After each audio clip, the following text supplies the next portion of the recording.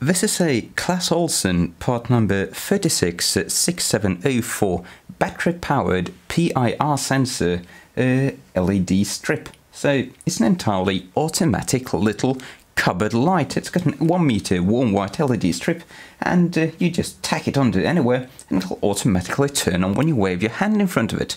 A very practical little device, and I like the idea. However, I've done some testing on this thing, and if we apply power to it without even turning it on, you'll see that it's drawing 3 milliamps just sitting around.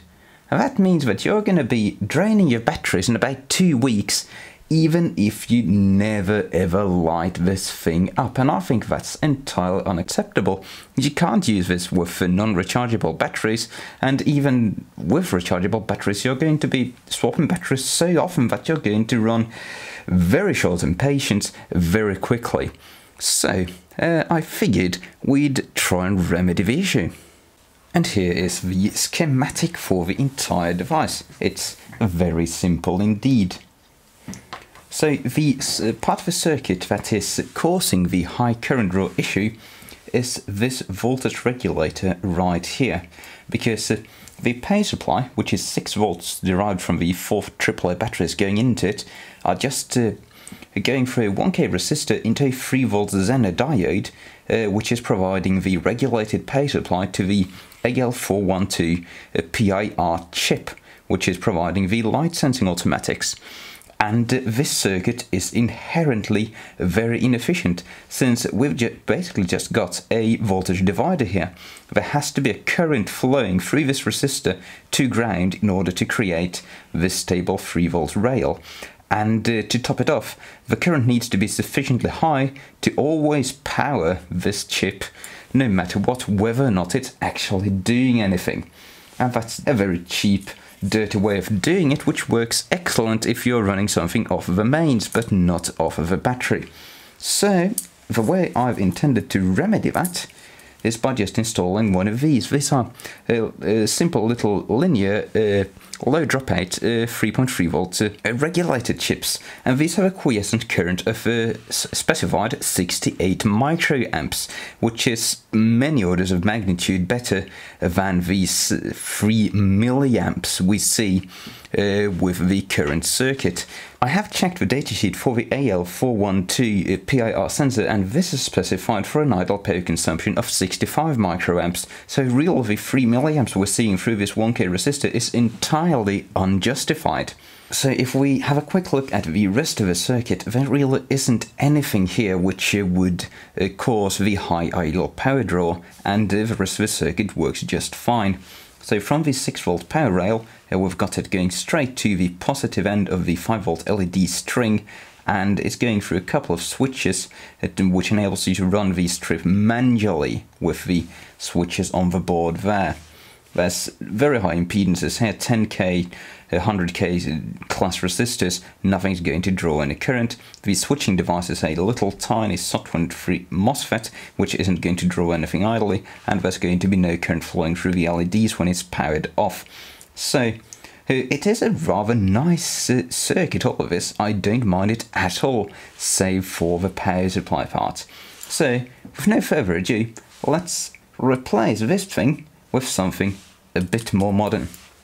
Alright, and here you can see the board, and this is the power supply circuit we're interested in. We've obviously got the passive infrared sensor module there with its time setting resistor, but this is the power supply. So we've got the positive terminal of a battery coming in here, feeding through the 1K resistor, into capacitor, into the Zener diode, into another capacitor, and this plane here is our stabilized 3 volt rail. So what I'm planning on doing is taking my little 3 volt regulator. We've got the input on this pin here and the output there with ground in the middle. So I think I'm just going to tack that on right there and bridge over this resistor and take the Zener diode out of the equation, and really that should be about it. We also need to connect the ground point of the regulator to ground on the battery terminals, but that's a very quick wiring job indeed. So let's just get to it.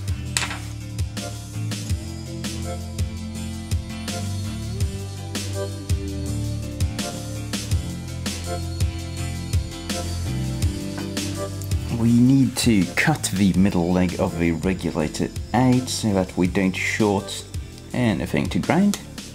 There we go, it is gone.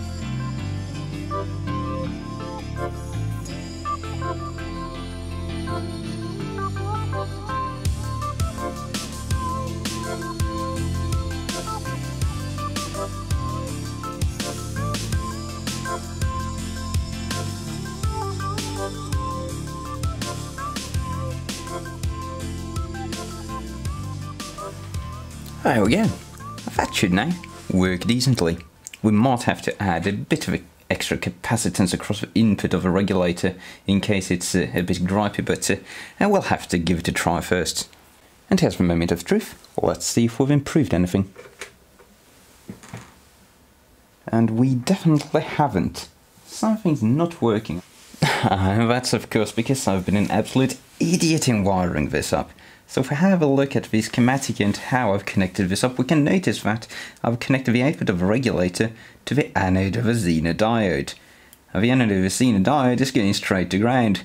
So what I've done here is I've just removed all the power regulation for the PIR sensor and installed a shorted out 3.3 volt regulator. Oh, what mistakes. So what I need to do is just to turn this around slightly so the output is actually going here rather than this point, which is ground. Whoops. And there we've got it done up correctly. So you can see I've now removed this resistor and bridge altogether, and we've got the battery input going to the input of the regulator, the ground going to ground of course, and the output of the regulator going to the output rail, which is indeed this track, not that track, because that would be ground. So now this should work quite well and we should see a drastic improvement in the idle power consumption. Let's give it a go. Alright, so let's feed some power and see what happens. And that would be an idle power draw of 74 microamps, which is damn near an order of magnitude improvement over what we saw in the stock configuration. Indeed, this is 40 times lower than that, and rather than having to change your batteries once every 2 weeks, we're now looking at changing your batteries once every 4 years. So now we've actually moved on to territory where self-discharge is going to be your bigger concern, even if you're using the stock AAA batteries. And I think that is a good result. And here is our new and improved circuit. So, as you can see, we've removed the 1K resistor and the 3 volt Zener, removing the leakage path from the battery, and we've pretty much just put our LDO in there instead. We've got the extra ground reference going there, but beyond that we've just replaced this resistor with a referenced regulator.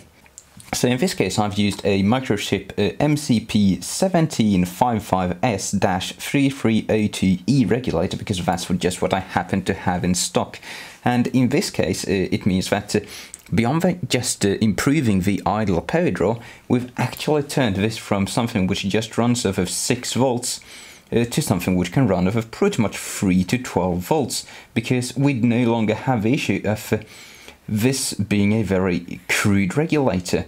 If we were to push 12 volts into this in its original configuration, there would be so much current running through this 1K resistor that this Zener would probably burn and short out, or would get a way too high voltage across the AL412 PIR device and burn that. So this thing can pretty much switch any kind of load you want, and you could run this off of 1 lithium cell or 2 lithium cells or 3 lithium cells if you wanted, just to adjust the light strip accordingly. The original one is of course a 5 volt rated one, but I've tested it and it runs fine up to a 2 series lithium pack of 8-9 volts thereabout. No worries at all. In the original configuration this strip is running very cool indeed. I've done some rudimentary research on the switching MOSFET here for the LED strip, and it is labelled A2, and I haven't been able to find any properly good source for what it might be, but I would imagine it's a maybe 1 to 2 amp rated transistor at best. It is a MOSFET, that we can say for certain. So I think this is just fine for switching 12 volt loads up to, well, 500 milliamps going through this thing is probably not going to be a big deal at all. So really you could switch a rather beefy LED strip with this thing, if you wanted to.